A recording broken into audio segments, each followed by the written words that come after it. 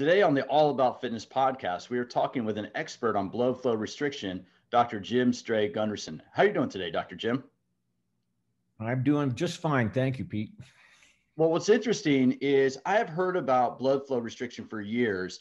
And as I was prepping for this interview, I went back into a book that I had read maybe 2 or 3 years ago that had a little mention of BFR. And what was funny is, guess who was the expert quoted in that book? I can't guess.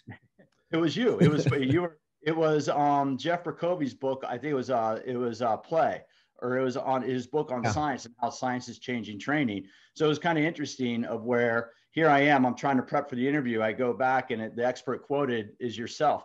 How did you first get involved in studying blood flow restriction? Good question. So basically, blood flow restriction has been around for 50 years, but centered in Japan. And it basically stayed in Japan until maybe after the year 2000.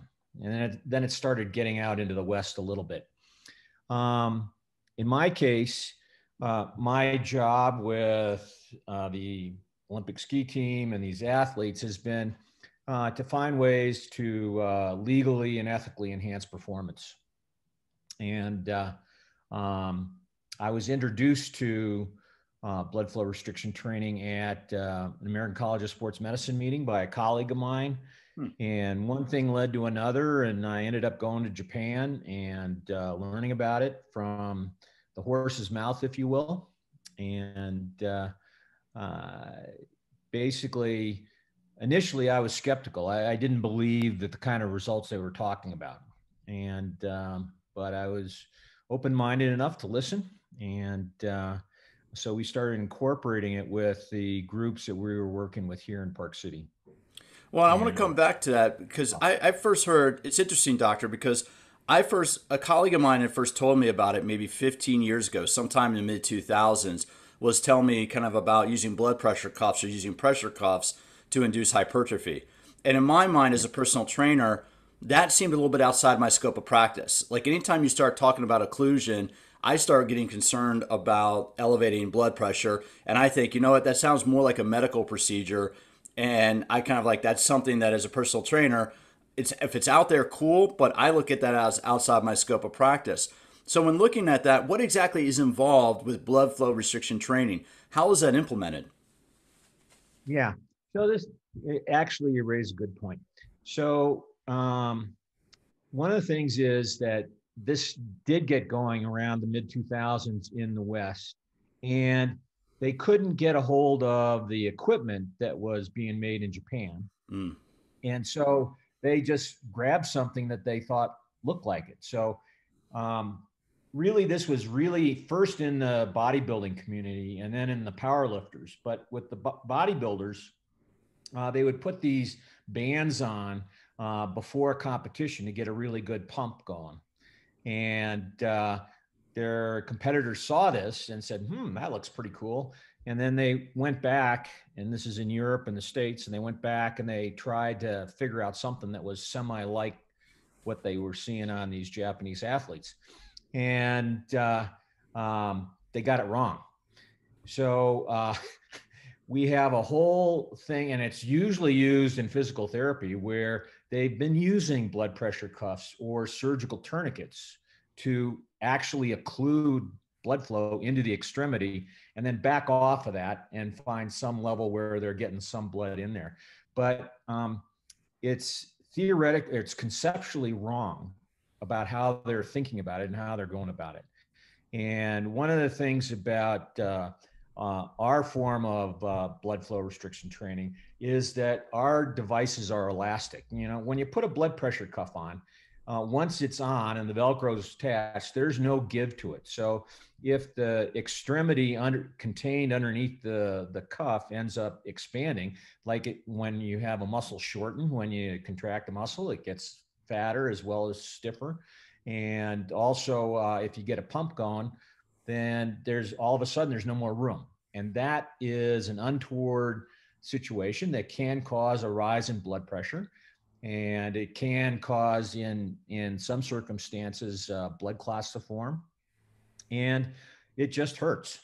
And so it's not really the way that that form of blood flow training has evolved in the West is really only practical for rehab settings where there's an expert that is supervising what's going on, and they take a bunch of precautions. But with the elastic form of BFR, which is what BStrong is, that's good for anybody. It's completely safe. We've done a study where we looked at the changes in blood pressure from exercise, from walking on treadmills, just normal walking versus an elastic cuff versus one of these tourniquets.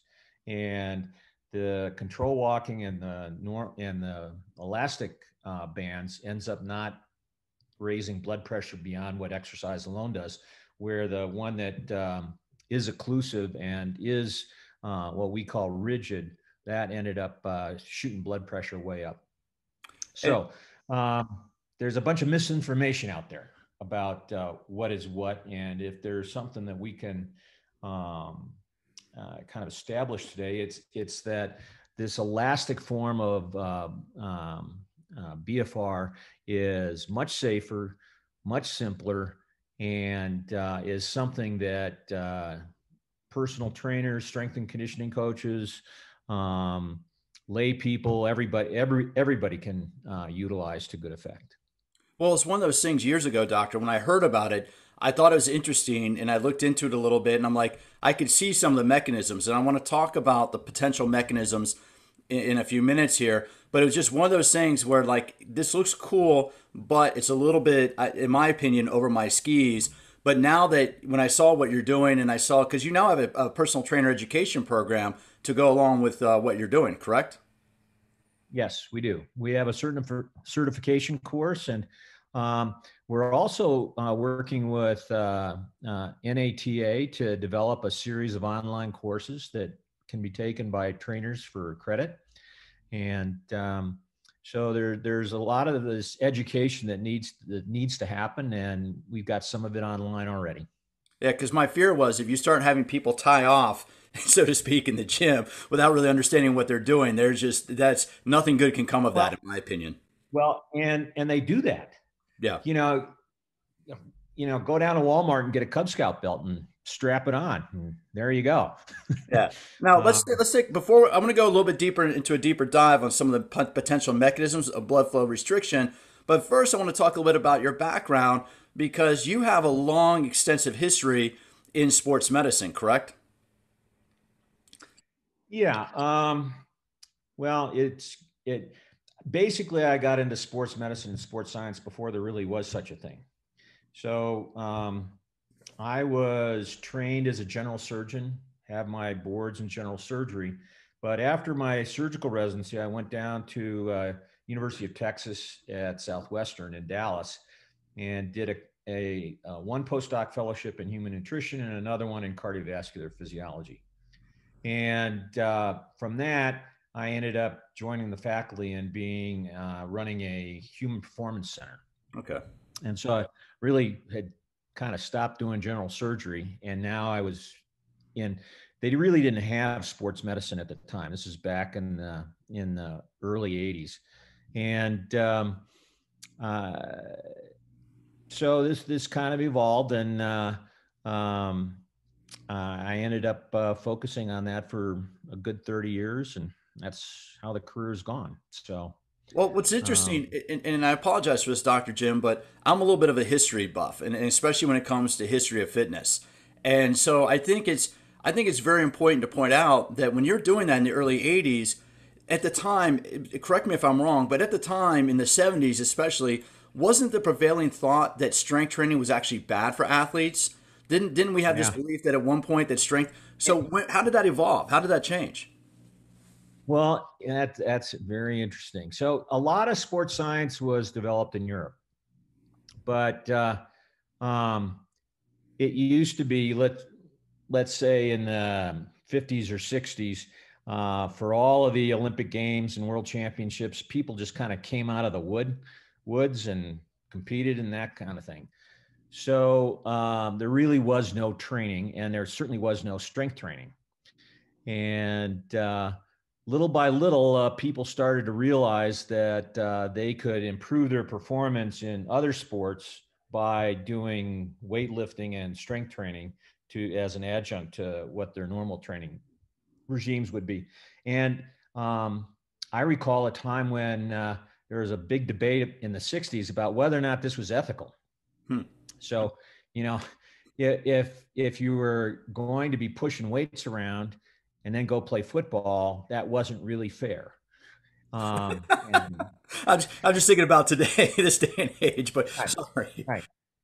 No, but literally today, for virtually every sports, power sports, mixed sports, endurance sports, strength training is an active component of all training programs. So, it's funny how these things evolve. And I would say that BFR training is kind of an offshoot of strength training for pretty much everybody. And one of the big advantages is that we use relatively light weights. So if standard lifting for hypertrophy, you're going for 70 to 80% of 1 rep max, and let's say 3 sets of 6 lifts or whatever. What we do with BFR training, it's more around 25 to 35% of 1 rep max, and it's usually 3 sets of 30 reps. And that there's a number of things that happen with that. One is when we do it that way, we get a powerful fatigue signal, and we get it just so that the people fail in the last set. They just can't complete the 30 reps, and that failure signal is what prompts the adaptation.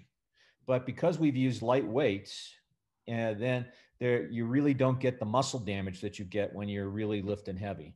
And also, if you end up, you actually can do more reps to failure, because you're not sitting there wondering whether this 250 pounds you have over your head is going to fall on your foot or hurt your back or do something else. It's, you're talking about having 50 pounds or 75 pounds over your head. So that's no big deal to guide that bar down to where it's not going to hurt anything. And so this ends up being a much more time efficient way of training to get to that failure point or that fatigue point that you really need to do for your most intense workouts. And it's safer as well. And because the damage isn't done, you recover quicker. So instead of, normally, at least our athletes, they put about 48 hours between maximal lifting sessions for one, let's say upper body or something. And here you can, instead of, every 2 days, you can do 2 days, two workouts a day. And so it really, once you're doing that and recovering from it, then this building is accelerated and you just get a very quick anabolic response. Well, on that note, and the reason why I want to take a step back and look at the totality of your career and how sports conditioning has evolved is I would make the argument, you talked about when you first introduced yourself, that you want to do everything ethically possible to advance sports performance and advance human performance. And so if you look at the way we apply science today, I'm not at all advocating the use of drugs or any of that, of exogenous androgens or anything like that, not the use of performance enhancement. But when you look at how we use techniques like BFR or understanding recovery or compression, or when you look at all these things we understand about nutrition, does it seem like we've completely changed how we view athletic preparation? Maybe, but there's a big distinction, and this is really the key to all these things, and that is physiologic manipulation versus pharmacological manipulation. So, on one hand, you could give growth hormone or anabolics or whatever to see this, or you can use something like BFR training or heavy lifting to elicit this anabolic hormonal response. And it's not just kind of, choose your drugs or your weights or that kind of thing. When you're doing it physiologically, there's all these feedback loops that make it safe for you. So you get away from any of the complications that you get from just injecting whatever comes along. Well, thank you, doctor. That's exactly why I asked that question. Is I wanted to point out there's a huge difference between understanding, for listeners, exogenous means taking it from outside the body. Endogenous means we produce it from within the body. And there's a huge difference between manipulating training variables or manipulating other lifestyle factors that can produce an anabolic response within the body and introducing it from outside. And so as we go on, I want to dive into a little bit deeper about blood flow restriction. And I want to say right now that we don't know. I always make this point, doctor, on the podcast, is we don't know definitively how this works. We have an idea based on observation, but we can't really give any definitive answers because we don't clearly know exactly how the body responds to certain training variables. But when we look at blood flow restriction, the process of it restricts, what is it? Restricts venous flow out and maintains arterial flow in. Am I getting that right? Let's talk a little bit about the process of what's happening with the blood when we use a blood pressure, we use BFR. And it is a little complicated, but I'll try to make it smooth. So when you first put on an elastic cuff or a rigid cuff, and you inflate it, the pressure in the inflatable area actually forces in on the extremity. And our extremities are basically a hydraulic system. So it's liquids and solids and stuff, and they don't move. The only thing that can kind of move out of the way. So if you're sitting there and you're squeezing an arm or something, the only thing that can get out of that space is blood. And it's at a lower pressure where you basically occlude the veins than a higher pressure where if you kept on going, you would end up occluding the artery also. But then after that, you're just increasing pressure in the extremity and nothing moves. I mean, maybe you squeeze a little water out, but basically you're not moving fat, you're not moving bone, you're not moving muscle. And so that's what happens. So, but that's just at the beginning. Then the thing, and this is the key where this rigid versus elastic thing comes in. And that is, let's say you start doing exercise. And let's just say, for the sake of argument, you're doing 5-pound arm curls. And what happens is when you flex your arm, you are stiffening the muscle in your forearms and in your bicep, and you're generating a pressure that then squeezes what's blood is in the distal arm past that venous obstruction. And when you have these things just right, you're really not influencing the arterial inflow. What you're doing is you're providing resistance for the venous outflow. And that resistance needs to be proportional to how much force is being generated by the muscles contracting. So if you kind of think of this thing as a muscle pump, the muscle's sitting there and it's pushing this bolus of blood back out through the veins. And it also pushes blood up past the artery. The artery is open, but the veins have valves. So if blood goes out of the veins, it can't get back in. Mm. And so in this way, we create this circulation, but we've changed the character of it. So instead of, you can think of kind of a lazy river of venous blood going back. Now, all of a sudden, we have periods where there's no venous flow and periods where there's very high venous flow. And so you've almost made it more pulsatile. And so what of that is that this ends up being a way of insufficiently delivering oxygen and nutrients to the working muscle. And so what happens is you start to develop a metabolic crisis in those muscles. And we're aware of those things by, saying, oh, wow, I'm starting to fatigue. My muscles are sore. And this metabolic crisis then does a number of things. One is because you're lifting relatively light, you're using mostly the first recruited muscle or the slow twitch muscle.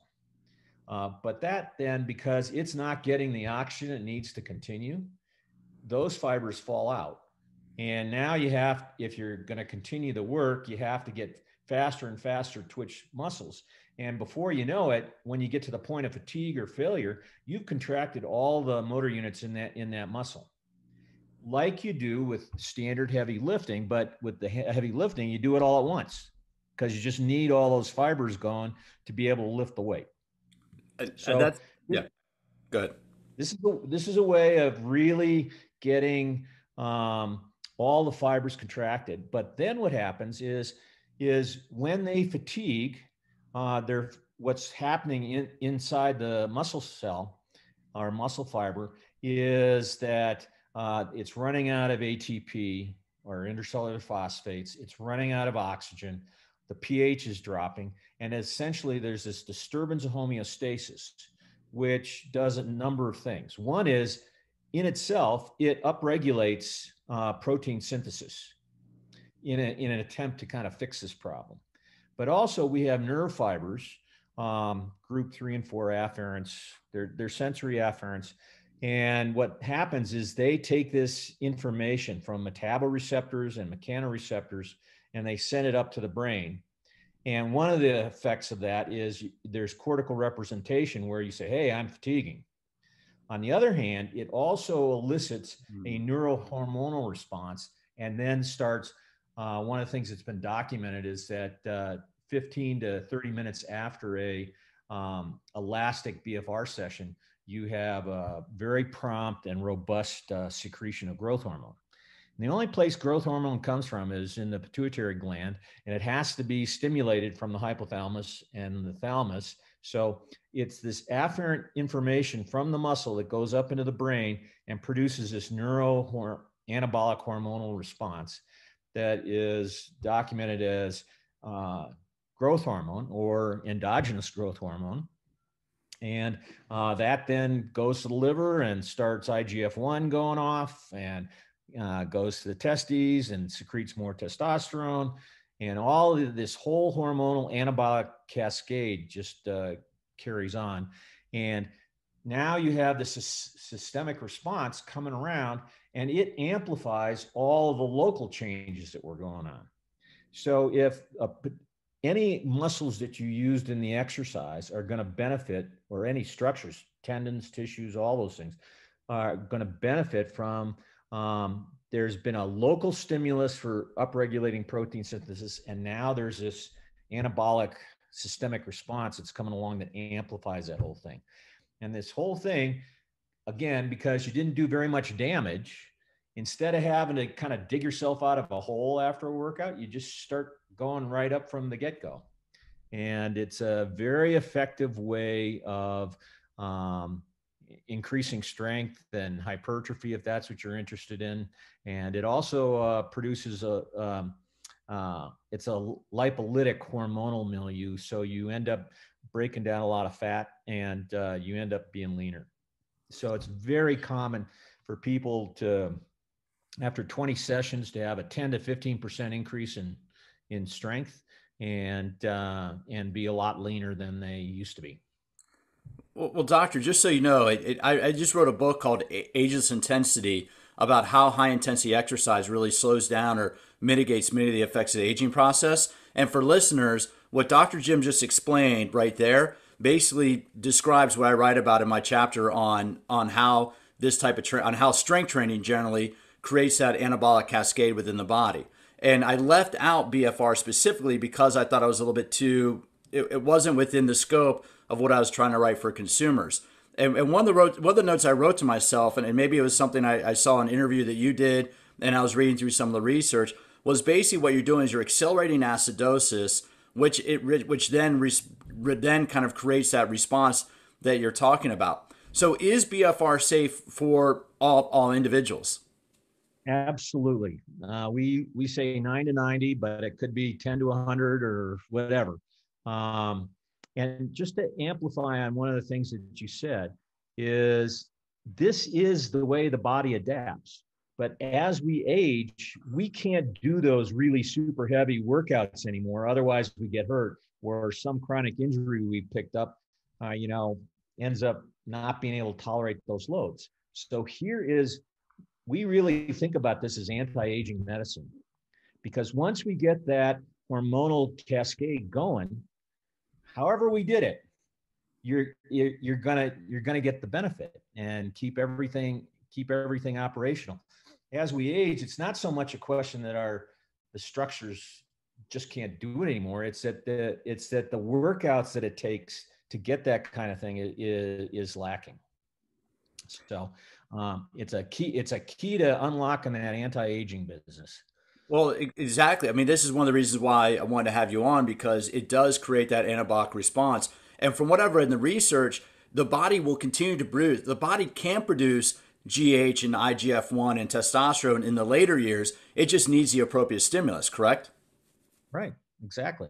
And well, let me just rephrase that a little bit and say, a lot of this stuff hasn't been able to be studied. So we don't know that it's a complete lack of doing those workouts that produces the low growth hormone levels, or if there's something about the aging process that makes the pituitary not able to put out as much as they could. But one of the things that's clear is that when we do BFR workouts, we can really improve that growth hormone response. And so whether it's as vigorous as it would have been had you been 20, I'm not sure right now, but it certainly is a good response, and we get the same adaptation that we would have gotten earlier. Well, in going through the research for my book, Doctor, I realized that when they do a lot of the research on older adults, many of them are from a relatively sedentary population, right? When they get a population of 60 to 70-year-olds and they're going to do a training intervention, many of them don't have much of an exercise history. Yet, I think it's your generation, Doctor, who's grown up since the 1970s of exercise. It's only been since the 1970s that exercise has been a part of our recreational habits. Because going back before 1970s, we didn't have the commercial fitness center. We didn't have the Nautilus weight equipment. We didn't have all that. And it's only been the last 50 years or so. So do you think, and where I'm going with this is, do you think the research is going to catch up and look at people who are like yourself, who are fit in their, I don't want to age you, but they're fit. I'm just putting that you're probably over the age of 60. But 68 and a half. but there are people like yourself who are fit and in their 60s. Aren't you rewriting? Isn't your kind of generation rewriting what we understand about exercise and its effect on aging? Absolutely. You raise a very good point that the studies that were done on essentially sedentary people.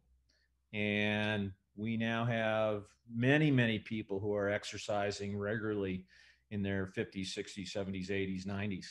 So, and we always had those unique individuals where they were, 85 and they were running a marathon or doing something, that everybody says, I can't believe they're doing that. But those are the few individuals that kept it going. And so, while I think the aging situation is a bit of a downhill slide, we can do a lot to adjust how steep that downhill slide is. And I think without regular exercise, it gets pretty steep. And with regular exercise, and particularly with BFR exercise, I think we can stave it off and maybe have it flat for a good long while. Well, I was just about to pull out a phrase that we became familiar with last year, and that's flatten the curve. As you were saying that, I thought essentially BFR is a way to kind of shortcut and flatten the curve. Well, here's something.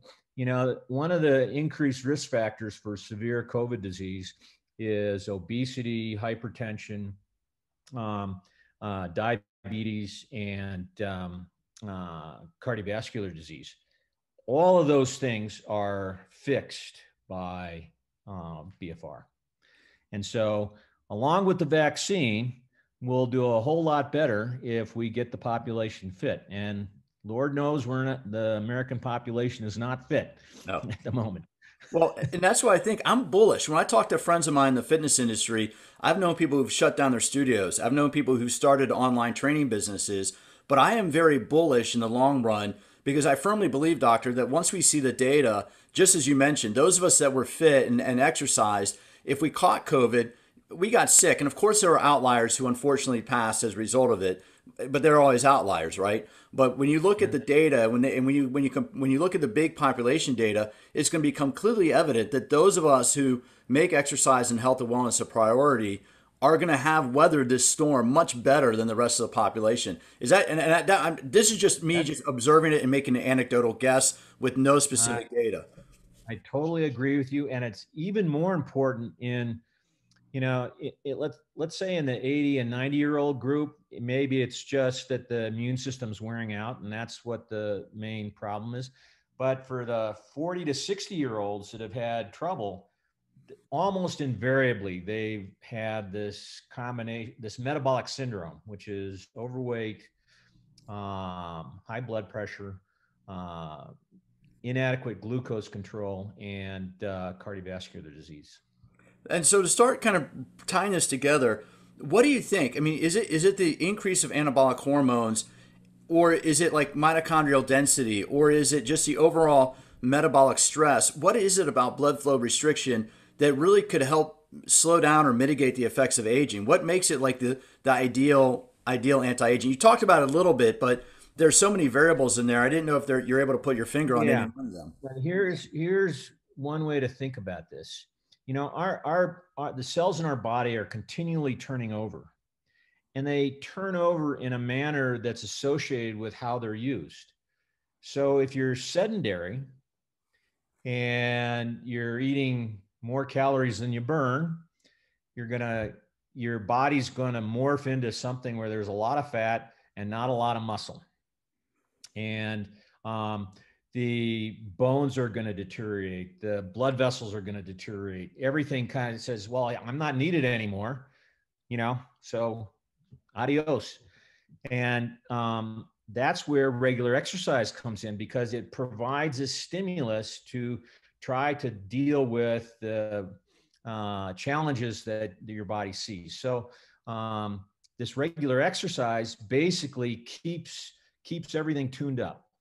And then there's another aspect of all this, and that is that there's a very good paper that I'll email you after the show, that shows that VEGF, or vascular endothelial growth factor, HIF-1 alpha, or hypoxyl inducible factor 1A, and then various nitric oxide synthase enzymes are all upregulated doing an elastic BFR workout compared to just doing the workout by itself. And, it's a bit of a jump, but you could think of this as Drano for the arteries, because this is the way to get healthy endothelium in your blood vessels.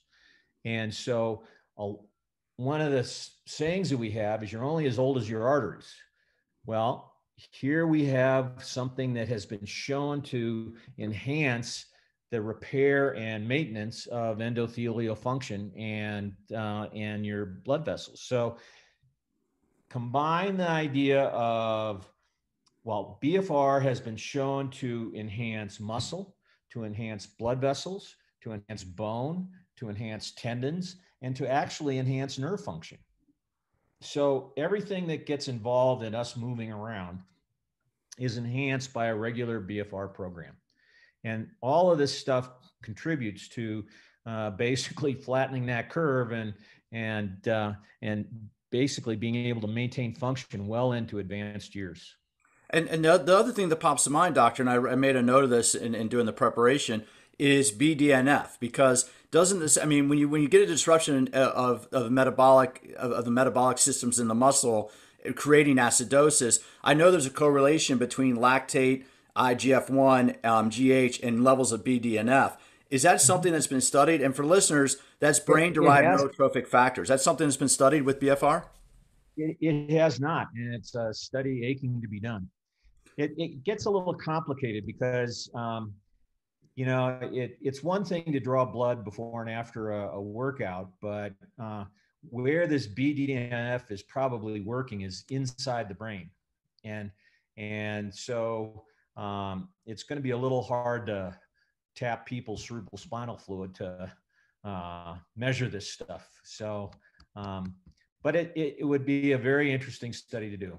And I'll bet you, it's elevated. All I'm doing, doctor, is connecting the dots because I've seen the studies that hit high intensity interval training is related to elevated levels of BDNF. And so I would think that if this is creating some type of metabolic disruption in a shorter period with less intensity than hit, then it should, or theoretically should, have the same response for stimulating the protein. We do HIIT workouts with bands on. Oh, wow. It just amplifies the whole process. And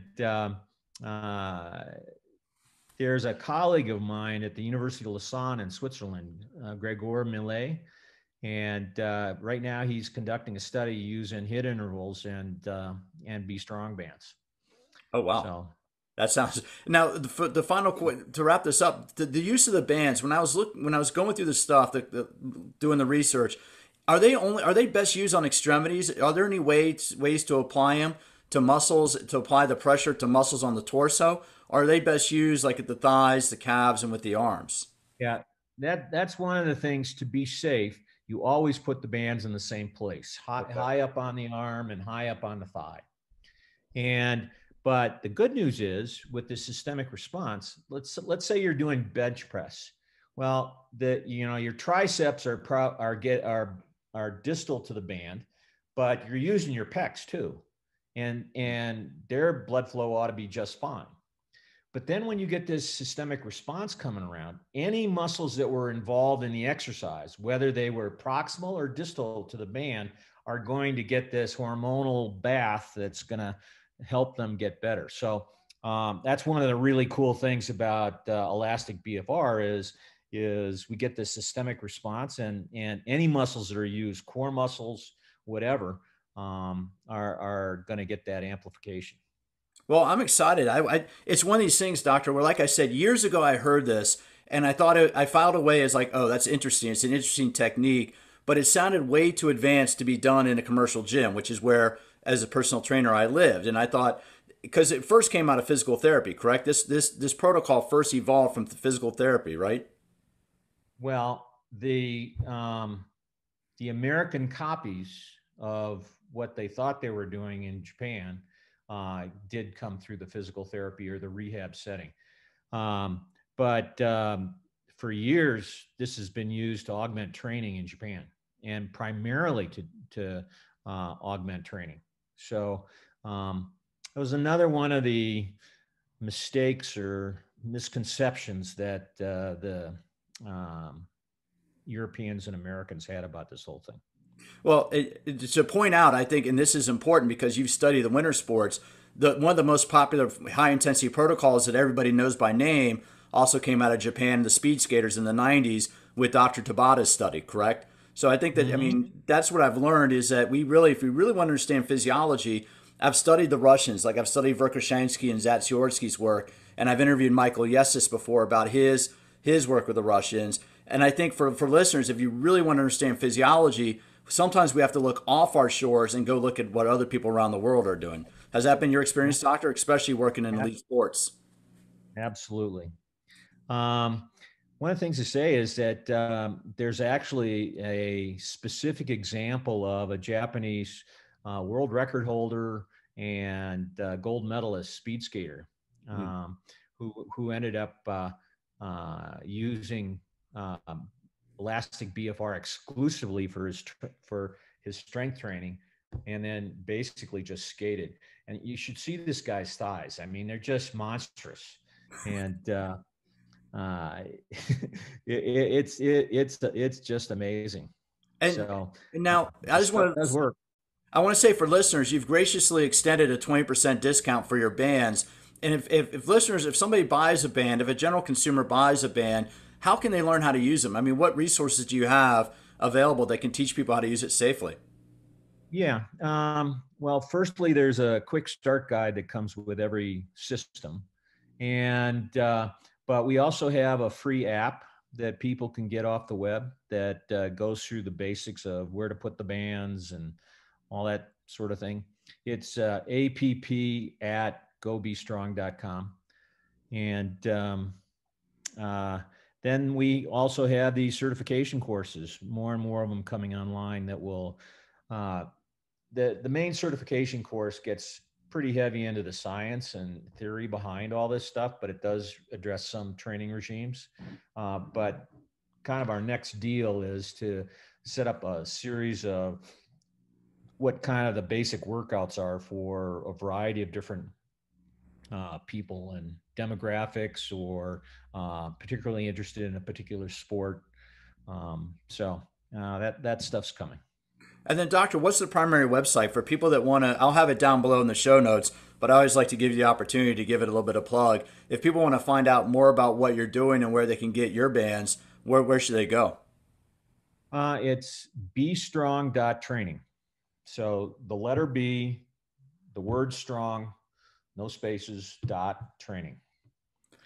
And we're good to go. And there's a web store on there, but there's also a lot of information on the website. Well, I just want to say, as I was digging into this, I was really excited to speak to you, like I said, because now that we have these products, now that we have your bands available, and we have a better understanding of how to apply it, I'm actually looking forward to digging in a little bit and giving it a try. And I'll give you guys some feedback in kind of my experience with it. Absolutely. Stay in touch and let me know how it goes.